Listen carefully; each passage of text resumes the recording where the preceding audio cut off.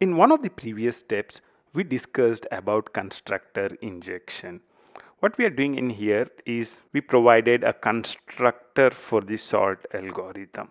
So the other way you could have done this is by using something called setter injection. So I'm removing the constructor and I'm actually generating a setter. So Alt Shift S or Command Option S or right click, source, generate getters and setters. I just want to generate the setter.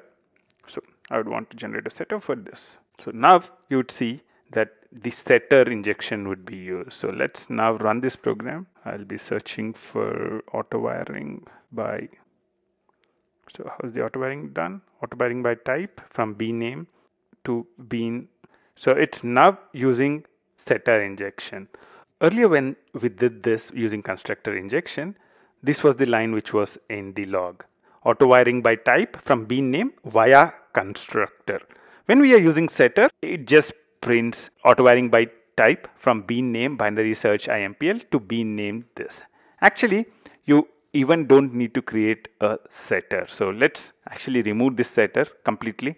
So I'm just leaving at auto wired. I'm not even creating a setter in here. Let's run this. Okay, please do save.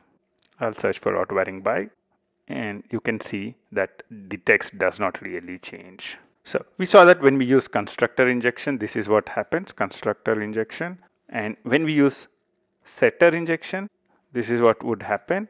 And we saw that if we just left at auto with no get setter or constructor, this is what is the log that is being printed. So these are the three options for using auto wiring: constructor, setter, and no setter or constructor.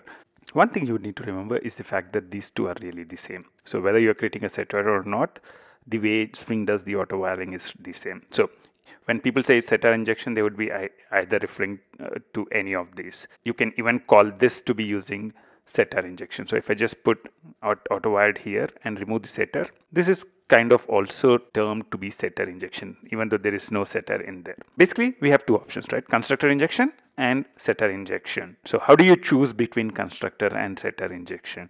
Actually, the choice used to be really clear earlier. In the earlier versions of Spring, what we used to suggest to do is all mandatory dependencies should be auto wired using constructor. For example, here, this is a mandatory dependency. Without sort algorithm, the binary search cannot work at all. So this is a mandatory dependency. If there is a dependency which it can work without, so if some dependency is not available and still the class can run, those dependencies are optional dependencies. So if you have mandatory dependencies, then the recommendation was to use constructor injection. For all other dependencies, the recommendation was to use setter injection. So if it's optional dependency, go for setter injection. Otherwise, use constructor injection. That was the recommendation with earlier versions of Spring. But with at auto wired, what happens is even though you're using setter injection, if a bean of at auto wired is not found, so let's say you put at auto wired and you don't have any bean of sort algorithm present in the class path, then what would happen? The context will not launch at all.